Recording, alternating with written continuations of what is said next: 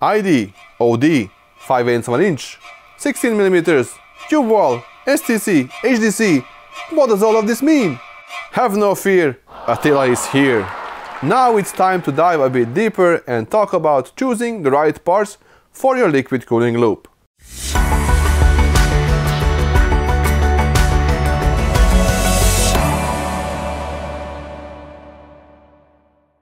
We will kick things off with fittings and tubing and talk about all of the markings that are used to differentiate them. Tubing connects to the components of a liquid cooling loop, while the fittings are used to connect the tubing to the components. Simple enough, right? But things might get a bit more complicated when it's time to choose the right fittings and tubing. There are many options, and it's important to choose the right ones to avoid any incompatibility issues. Before we get into the specifics, let's learn how to read fittings and tubing dimensions. Dimensions are provided in metric or imperial units, although nowadays the entire market is leaning more towards metric. For example, the most common soft tubing is marked with two numbers. The first number reveals the inner diameter or ID, and the second the outer diameter or OD. Please note that the dimensions of the tubing and fittings that you are using should always match precisely.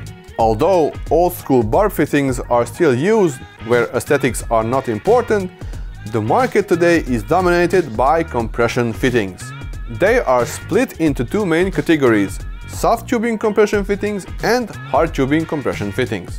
They are called compression fittings because their locking ring compresses the tube or the O-ring in hard tubing versions, creating an airtight seal. Not that seal. As their name clearly states, soft tubing compression fittings are used in combination with soft tubing. They are mostly the choice of those just starting out or users who care more about performance and functionality than aesthetics. Keep in mind that both inner and outer diameter of the tubing must be matched to the fitting. Hard tubing fittings can only be used with hard tubing. They only use one dimension marking, and this number should match the outer diameter of the tube. Hard tubing is more challenging for users, but nowadays with perfectly designed distro plates and the EK Matrix 7 concept, building liquid cooling loops with hard tubing is becoming a breeze.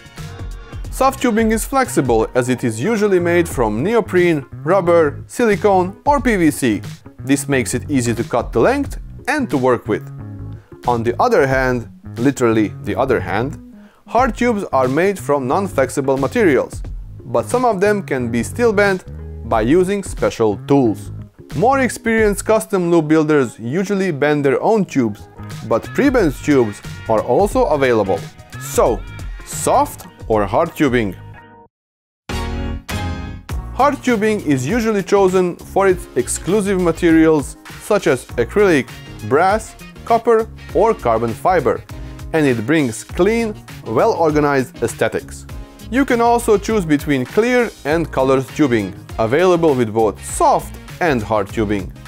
However, the option of clear tubing is much more popular, as it allows the user to display their colorful coolants that can add some additional flair to the PC.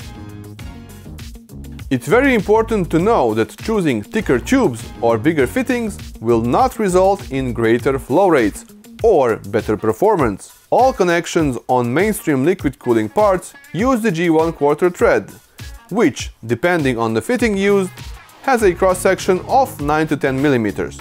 Meaning, even if you choose thicker tubes, at the end of the tube, the fitting will narrow the flow down. If you require greater flow rates, choose a more powerful pump.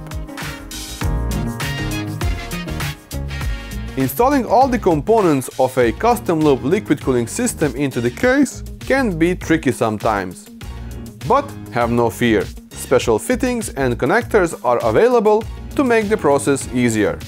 There are angled adapters, rotary extenders, offset fittings, and much more that will help you during the process.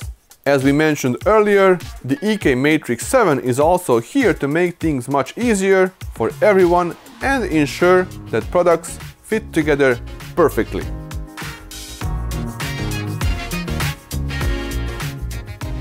Custom loop building can be an art, hence the slogan of our Quantum line, the art of PC modding.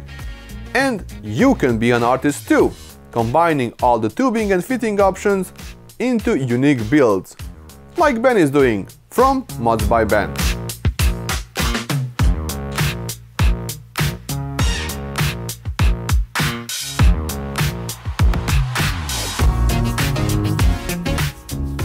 Now you know how to pick the right fittings and tubing for your build.